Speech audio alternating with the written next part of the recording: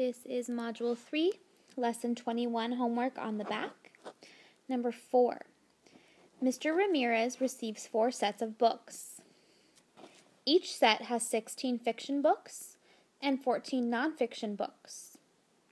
He puts 97 books in his library and donates the rest of his books. How many books does he donate? I know that he has 4 sets of books. In each of those sets, he has 16 fiction books and 14 nonfiction books.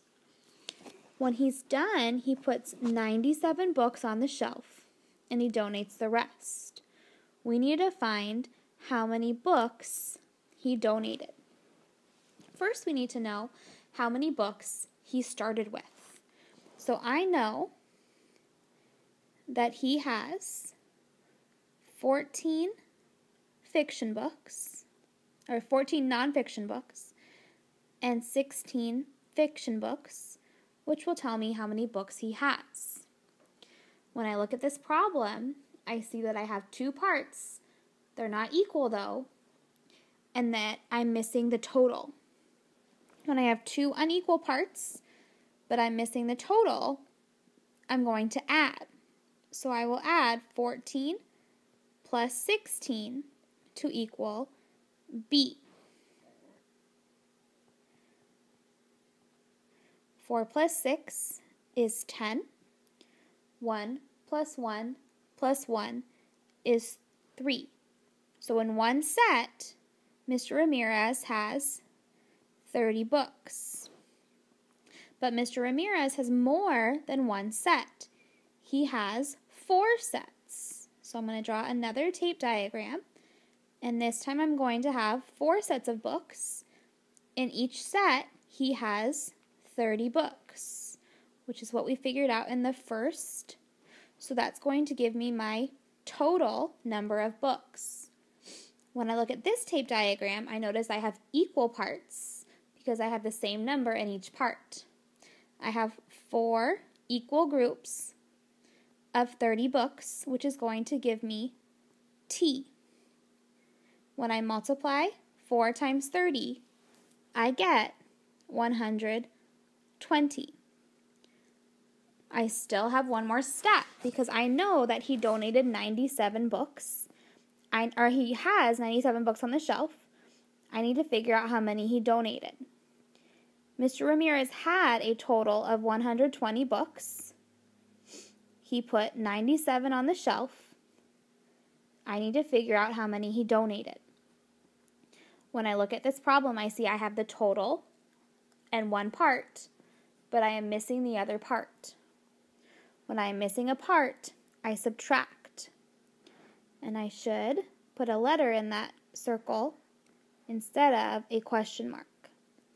So let's use the letter D for donate. So I'm going to subtract 120 minus 97 will give me D. I'm rewriting on the side. 7 minus 0 I can't do, so I'm going to borrow from the 2 and turn it into a 1. Give to that 0 in the 10 in 1's place and turn it into a 10. 10 minus 7 is 3. Now I have 11 minus 9. 9, 10, 11. That's 2. So the donated books equals 23. Mr. Ramirez donated 23 books. Number 5. Celia sells calendars for a fundraiser. Each calendar costs $9. She sells 16 calendars to her family members and 14 calendars to the people in her neighborhood. Her goal is to earn $300. Does Celia reach her goal? Explain your answer. Well, I know her calendars each cost $9. She sold 16 calendars to her family and 14 calendars to people in her neighborhood. Her goal is to earn $300. I need to figure out, does Celia reach her goal? And I need to explain my answer. First, I have to figure out how many calendars Celia sold. So I'm going to come over here, and she sold 16 to her family, and she sold 14 to her neighbors, which is giving me the total number of calendars. If you look back at number 4, you can see that this problem is already done for you right over here.